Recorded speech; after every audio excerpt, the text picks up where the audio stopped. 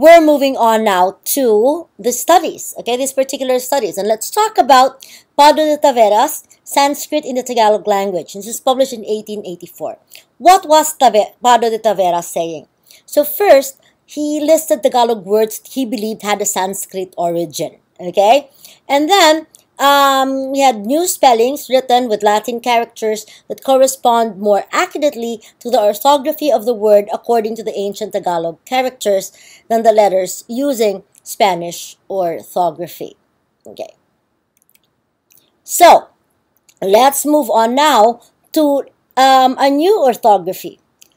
So here, what we're saying is Lactao, Pedro Serrano Lactao, was advocating for a new orthography. So his dictionary was published in 1889. It's considered to be the first complete dictionary written by a Filipino during the Spanish colonial period. You have to remember that there were dictionaries before this, but all these dictionaries were written by Spaniards. So this was the first one written by a Filipino. Now, the scholar Viveca Hernandez, who teaches linguistics at the University of the Philippines, she did a study of Lactao's work. And her study reveals that Lactao actually proposed a new way or a new system of writing. So Lactao claimed that this new system made it easier to distinguish suffixes from root words. So, what did Lactao also do? So, he changed the 11 letters from Spanish. So, that was what he was proposing. He says, we shouldn't use these 11 letters anymore. Okay. Now, this is page from Rebecca's study of Lactao. So look at the first column, okay? So these are the old letters, A, C plus O, and U. Now, look at bago, or new, okay? So this is, the suggestion is to use the letter K, which the sound of which is ka, okay? For example, karga, abanico, and hamak. Okay? But there are inconsistencies, and these are kame and escoba. Okay? Then you also have C plus E and F.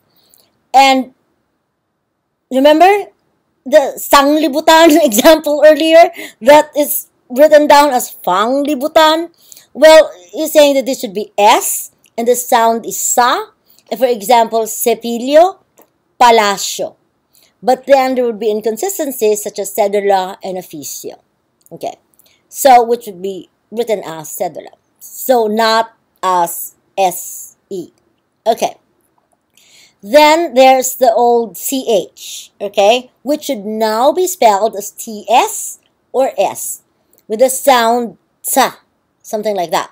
For example, sarol, bizcocho.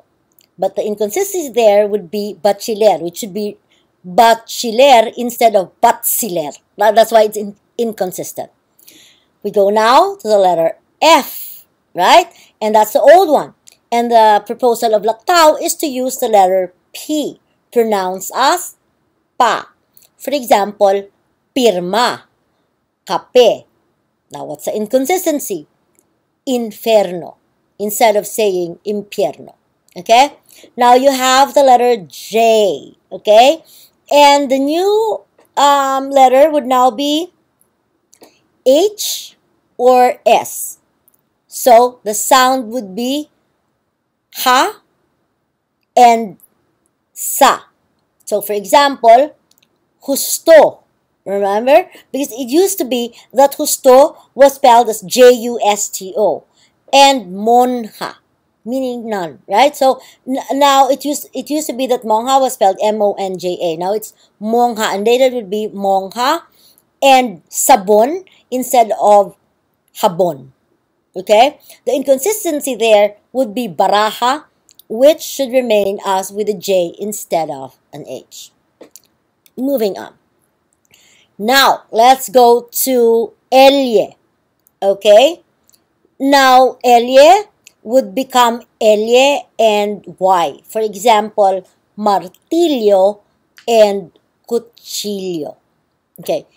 Now, if you look at contemporary orthography, you would see that this would be more implemented today. So, for example, martillo would be spelled today martilyo.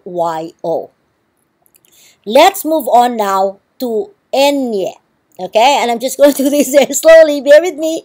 So, enye, as Lactau proposes, would become ny. For example, kanyon, kanyon, with the inconsistency being mangimpenyo. Now, this enye would be in and out of the Filipino alphabet through the centuries.